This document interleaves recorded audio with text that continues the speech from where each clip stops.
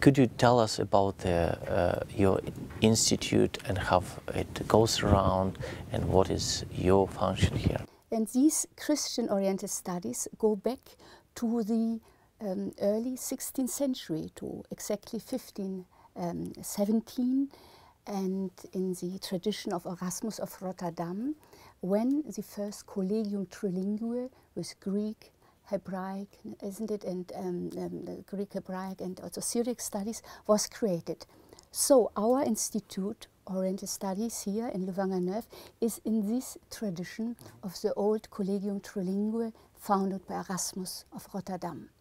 When the university was separated in the late 60s, in the French and in the Flemish part, the Oriental Studies devoted to Christianity in the Orient came into its whole part here to Louvain. That's why we have here now a quite profound, extensive studies on Oriental Christianity.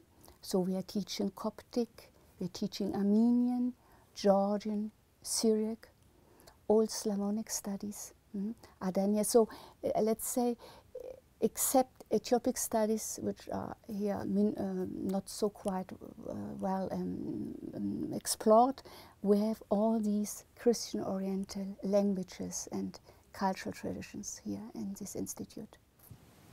And in what sense is those studies are connected with theology and some insights? Yeah, this is a very good question. Philological tradition is much more developed here than the theological tradition, because we are here at the Faculty of Philology and Literature, and not at the Faculty of Theology.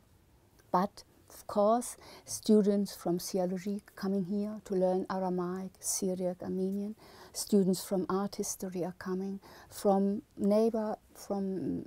disciplines which are in the neighborhood of Oriental Studies are coming. Professor, as compared to the classical, say, Greek and Latin studies, where the studies are almost exhausted, sometimes people say that all the texts are found and so much studied. The Oriental Christian texts, enormous collection, which is actually not enough studied. Yeah, you're right.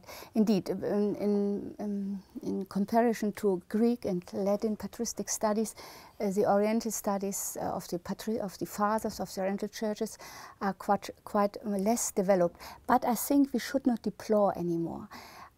Since I began to study Orientalism, it's now 30 years ago, I think much has been done now, and we have a quite good now basis of texts than we had ever before. Thanks, as I told you, to this corpus scriptorum, which is the topic and the aim of this series, to make worldwide known in translation and in very critical editions the fathers and the authors of Oriental Christian churches. And so I think it's quite better than in the 19th and early 20th centuries, the situation. The situation is also now very good what concerns manuscript studies. I give you another example. This is a book done by my colleague Bernard Coulis, who is doing a repertorium of all the Armenian catalogues. And I myself, I'm working on the repertorium of Syriac manuscripts. So also this one, let's say the accumulation or the gathering of all informations of manuscript depositories worldwide, especially in the Orient, are now much better in our disposition than it has been still some decennies before. So, of course, much has to be done, but I think this is also the interest point in our studies. We are not overwhelmed by secondary studies. Our students, for example, when they are doing a master studies or even then for a doctorate, they really can work on original texts which they have not seen before, not edited before, and they do a really basic work. And this is quite adventurous, and people like it. I think there are two ways to make known Christian-oriented, the richness of Christian-oriented Christianity, Christian-oriented. The first one is to make known to normal people who have not any idea of Oriental languages, by translation, to make known to them some spiritual authors. For example, in the last years, much attention had been put to Isaac of Nineveh, this very famous and deep mystical author of Qatar, so base Qatrai in Syria, but this is actually the Arabic Emirate of Qatar. And he was living there in the 7th century, and he was writing deep mystical treatises which have been now rediscovered. And also here again, Louvain, have been published a Greek version of his homilies. Recently, my doctorand Tamara Pataridze was working on the Georgian version. Sebastian Work was publishing Syriac versions of this author, who is very interesting because on the one side he was called Nestorian, or now we don't speak not at all about Nestorian church, but we say it's in a neutral, it's the church of the East. But he was, as you know, condemned by so many people because he was a Nestorian. But by the way of pseudonymy, he was nevertheless accepted in the Orthodox Church as Russian, as Greek churches, in the Oriental churches as Syriac, as Armenian, as Georgian. So it is very interesting what happens with some authors who nevertheless, despite of dogmatic opposition, they had been accepted. And this is, for example, one of the last achievements in Oriental studies for, let's say, for more for normal lectures. Could you tell us a little bit more about what is done and how it is done in Russia about that, and perhaps the relationships of your institute with those institutions you mentioned? We have no relations, no, let's say, institutional relations with Russia.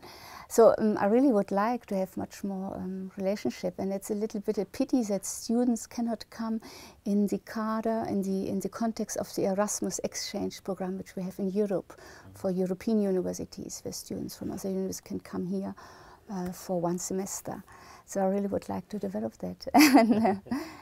And because I think, yeah, you have also very rich depositories of manuscripts which should be explored. Armenian, Georgian, Syriac manuscripts to work about. But for the moment, nothing official has been established between our institutes. Do you think there is future for that? Of course, because it must. But of course, there must be done a functional, institutional context. Has to be established first, so that students, because it's too expensive, if they would like to come on their own money, it will not happen. So there must be, maybe we have just to ask if Moscow cannot be introduced, or St. Petersburg can be introduced in these European Erasmus programs, then it would be quite more easier. And as is with you see former students then they come into after their studies, they will have some certain positions, and these kind of relationship will continue then after the studies. What is the future of Oriental Christian studies? What do you think will be the ways how it will go on, and what perhaps your ideas would be for that, and what kind of insights can happen in the future? Yeah, this is a quite critical question, and I must say I'm quite negative to answer. I must say the truth. Christian-oriented studies are not at all supported anymore by the government, by the research foundations. They are quite marginalized. I'm a German, as you might hear by my accent. So I come from Germany. I see also the situation in Germany, which has still 20 years ago several universities where Christian Orientalism was taught, and now there's only one left. And also this one is now in danger to have a succession there. And okay, Belgium is a small country, so we are still quite well developed here, but it could be better. And my personal opinion, if I might dare to say, is that of course we live now in a laicist society, and Christianity in general here in Europe is more and more put aside. And when you say you are doing Christian Oriental Studies, the fact that you are doing something with Christian, nobody is anymore interested in it. I think the term Christian is not well seen anymore. It does not seem attractive at all, sexy, let's say that. So people now, they ask what is the benefit? What are the political implications or the social implications? For example, Islam studies is now quite up to date, and they can do a lot because we have now here to face the situation that more Muslims become co-citizens in European countries and towns.